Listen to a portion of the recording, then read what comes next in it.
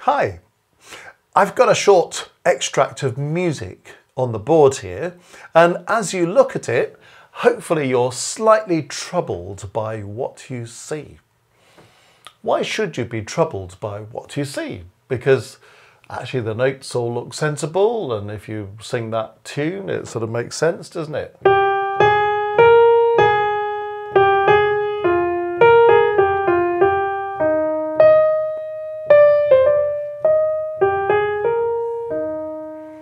All makes sense. It would make even more sense if I just made one alteration to this note. There we go. But the notes sound all right. The rhythms all seem to make sense. 6/8 is telling us, isn't it, something. Time signatures, remember, tell us the top numbers saying what we've got in the bar, whether we've got 6 or something in the bar. The bottom numbers telling us what those somethings are. So 8 at the bottom, if you know your time signatures, is telling us that the units that we're counting here are quavers, so 6 quavers in the bar. So, you know, what's wrong with it? Actually, what's wrong with it is the way the notes are beamed together. In other words, how we join things together. That's where that looks rather bizarre in 6/8. Why am I talking about this? Well, there are plenty of people out there asking for help in this area because there are exams in music theory around the world where you're given these kind of exercises, where you're given a piece of music like that and somebody says, beam the notes as they should be organised. So kind of grouping things together in the way that is the standard arrangement. Other people are maybe writing their own music and then just sort of not being entirely sure how these notes do beam together. So there's a little bit of a query about that. Other people are putting music into all sorts of bits of musical software, some of which is rather better at sorting this stuff out for you than other bits. But in my experience, even the best musical software sometimes does something rather strange with the beaming of notes. So we're just going to spend a few moments looking at this example and working out how the beaming should be organised. Well, the first thing is you need to be sure you understand your time signatures. And of course, we've got this thing called simple time, and we've got this other thing called compound time. If you need to know more about that, we've got resources at Music Matters to help explain all that. So have a look at simple and compound time on the Music Matters material, and that will be explained to you. Basically, it works like this. If you've got 2, 3 or 4 as your upper number, you're in simple time. If you've got 6, 9 or 12 as your upper number, then you're in compound time. So there's a bit more to it than that. But as soon as you see that 6, you're thinking, I'm in compound time. What does compound time mean? Well, it means we start with what it says on the tin. So we've got 6 quavers in each bar, okay? So, or 8th notes if you're using the American system. Well, we have got 6 8th notes or 6 quavers in each bar, so what's the problem?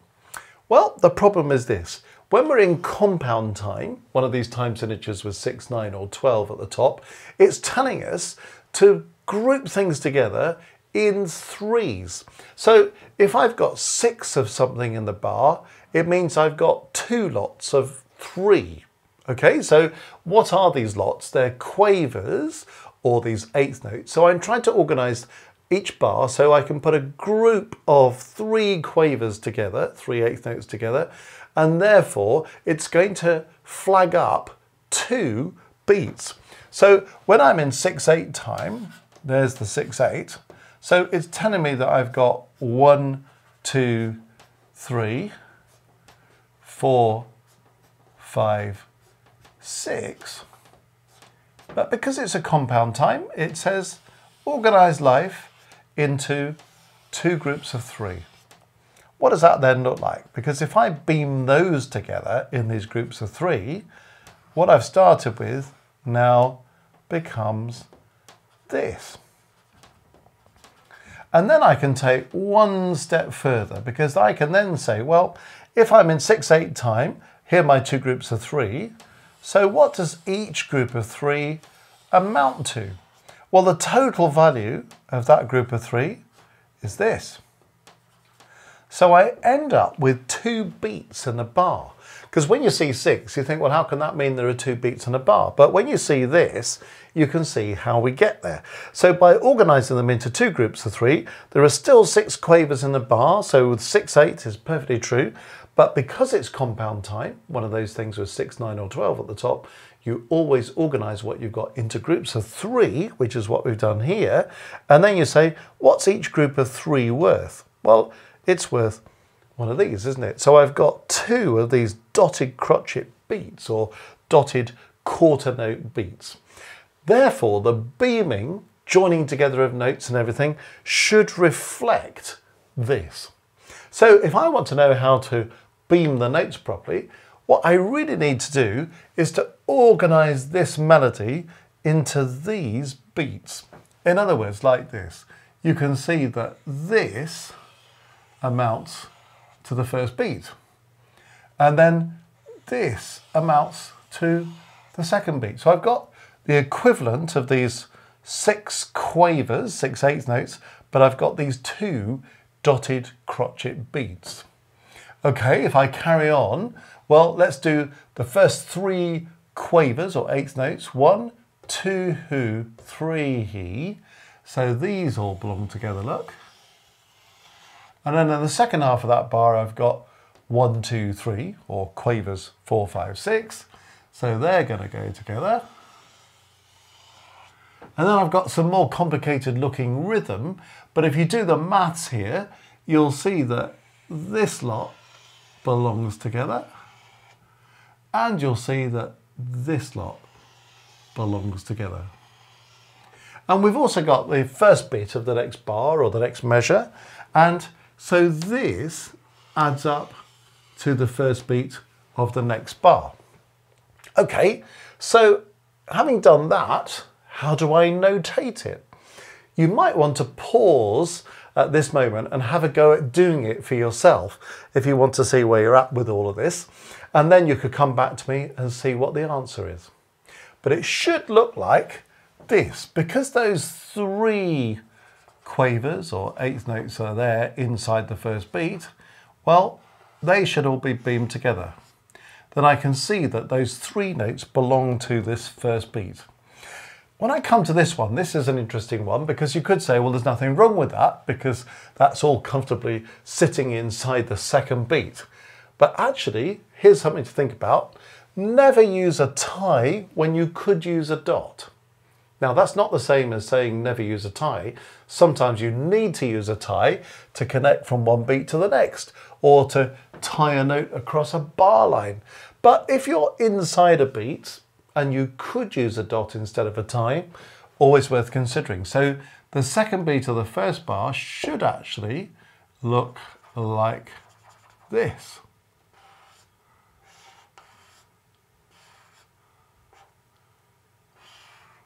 And you see, as soon as you look at that first bar or that first measure, you can much more clearly see this first beat and this second beat.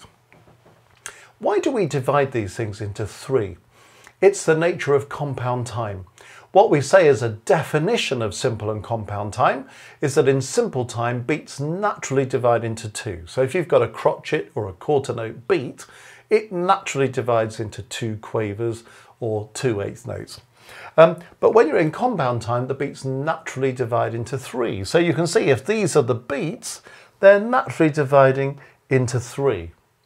But you have to sort of do it the other way round to work it out. You have to start by saying, well, there's 6, 8. What does that mean? It means this. Let's organise them into groups of 3.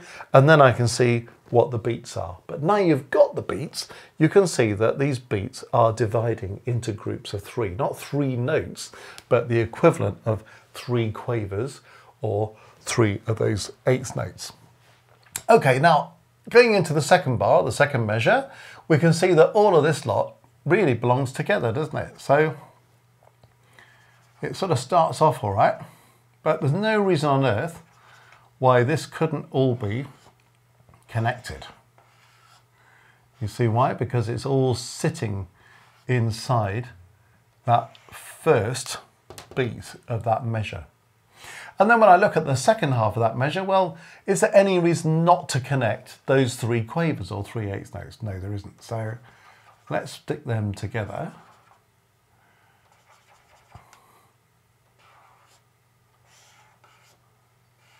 There we are, and then we can have a bar line.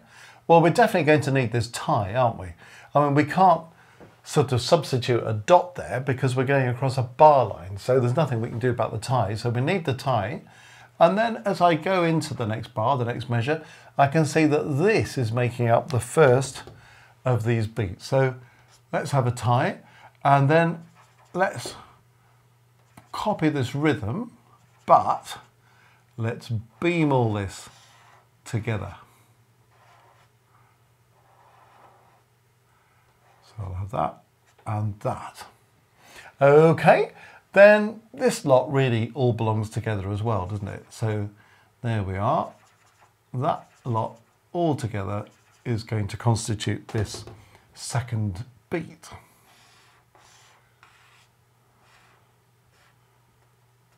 So there we are with that one. And even at the end, when I'm looking at this last note, I'm thinking, do I need to have that tie? Or is there a note value that equates to one of these beats? Well, obviously there is. It's going to be a dotted crotchet or a dotted quarter note. Now, when you look at this, you immediately see that this is actually much easier to read than this. That's not horrible to read. In fact, it's a bit easier to read now I've put the circles in.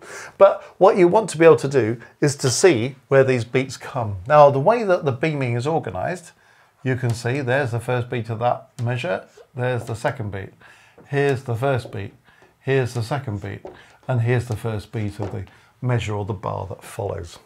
So in this short little time we have together here, we haven't exhausted this whole agenda. It's quite a big one, really, if you want to look at every single time signature and work out what you have to do. What I've tried to do, however, is to extol the principles of what you have to do, and to do that in relation to compound time, which is usually a bit more of a bother to people than working in simple time. So I hope that makes sense, and see how you got on with your working of it compared to this, and see where you were right, and if you were totally right, well done to you. And if there was something you missed there, well, here's a chance just to see what you should have done. It's very helpful, this, you know, if you're going to compose, write, arrange, whatever, you need to have the beaming right for the time signature. Otherwise, people get in a pickle when they play it and things don't always make sense. If you're performing and reading music, it's helpful to know exactly how this beaming works, because it helps you to see beats and to keep your rhythm on track. So there we are, a few minutes on the topic of beaming.